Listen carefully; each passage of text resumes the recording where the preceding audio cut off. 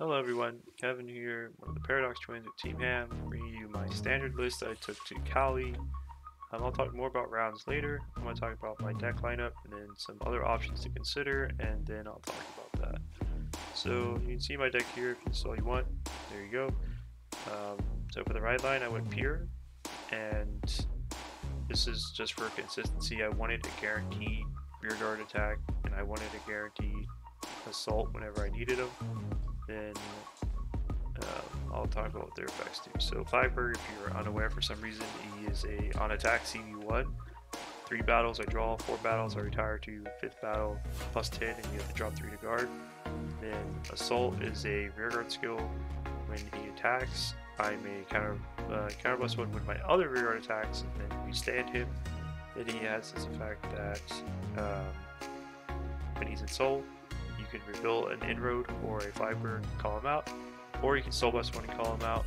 Then I run the inroad, which is when Assault rides him, he calls himself out of Soul, he gets +2 and he can intercept. So good booster here, a good attacker. The starter, whatever. And then 4 copies of Inlet. As you can see, this is James's deck that I was borrowing. I made some minor modifications, but this is his build. I definitely don't have all these high rarities. This is an expensive deck.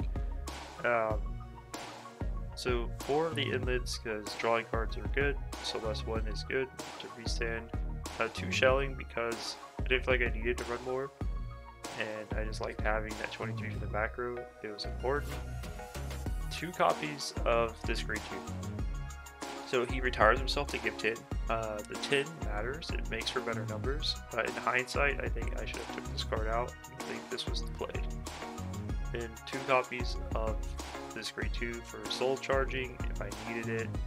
It was mainly in here just for the Seraph matchup against Pure Light. Then I run 3 copies of the Rest Blue, Soul West 1 when he attacks a rear stand. Mind you, this was before set 7. Set 7 was not legal in this tourney, so I had to run a Rest Blue. 3 of this PG, then 4 of Trident, which is if 5th battle, you could push him into Soul, counter charge 1. This is important, this deck is CV heavy. Then a mixture of crit draw heals here.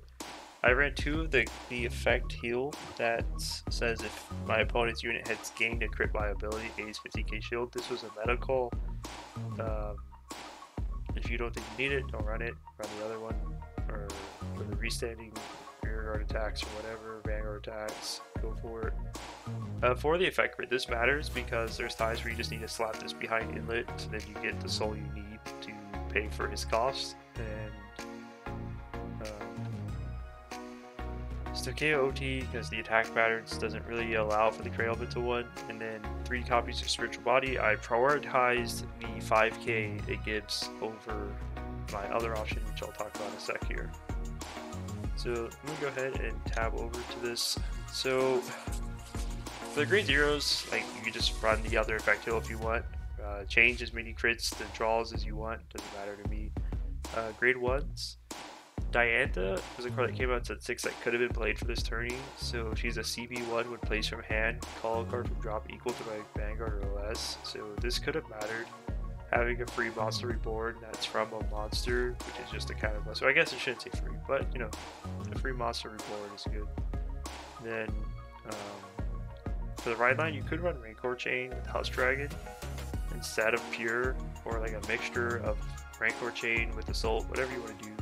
It's up to you. I personally just didn't want to run a bunch of orders in my build. I'd rather have everything with shield, not so much non-shield units. I'm already running so many grade 3s in the build.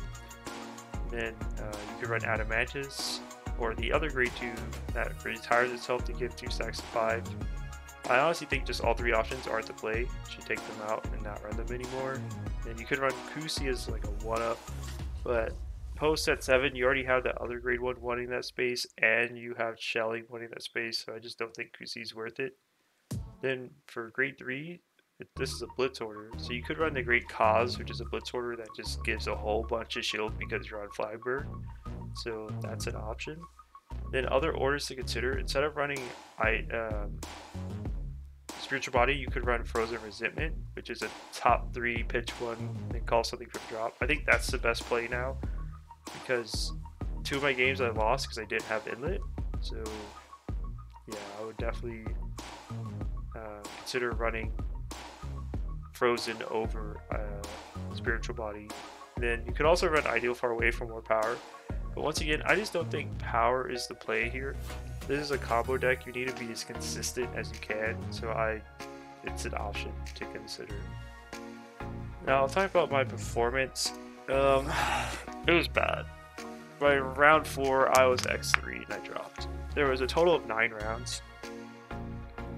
So game 1, I fight Zorga. Everything's working. I have all my pieces. I have my units. I have my Persona rights. I got both my effect heals.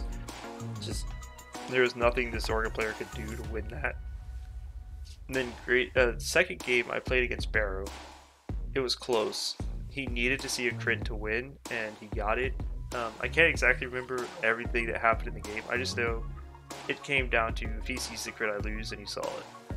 And then third game I fought Bastion, and everything went right for this player. Like, hey man, if you're watching this video, you know who you are. You saw triggers on every drive check, and you hit your OT on your first grade 3 turn as a Bastion player. So it was just so much advantage that there's no way I'm coming out of it, so I lost. So that feels bad. I'm already X2 by round 3, so I'm like, damn, I'm probably already out. And then my next game, I fought Leonord, and I lost because I made a big misplay. I Persona righted and forgot I Persona righted. I normally put markers, and I didn't put markers, so I gave the wrong numbers. And then he ended up checking OT offensively the next turn, and I lost. It was another matchup where I just wasn't seeing inlets. So against the Leonord and the Bastion player, I saw no inlets, and against the Bastion player, I didn't even get to Persona right that game. So overall, it was a pretty bad performance. I spent a lot of time and effort into this format because this is my weakest format out of the 3, and it just didn't pay off, unfortunately. There's better decks, like my brother brought Ava and stuff, but yeah, I just had a good time. It just sucks when things don't pan out. You know, just bad luck happens, and I'll catch y'all on the next one. Alright guys, y'all take care, and thank you again for watching.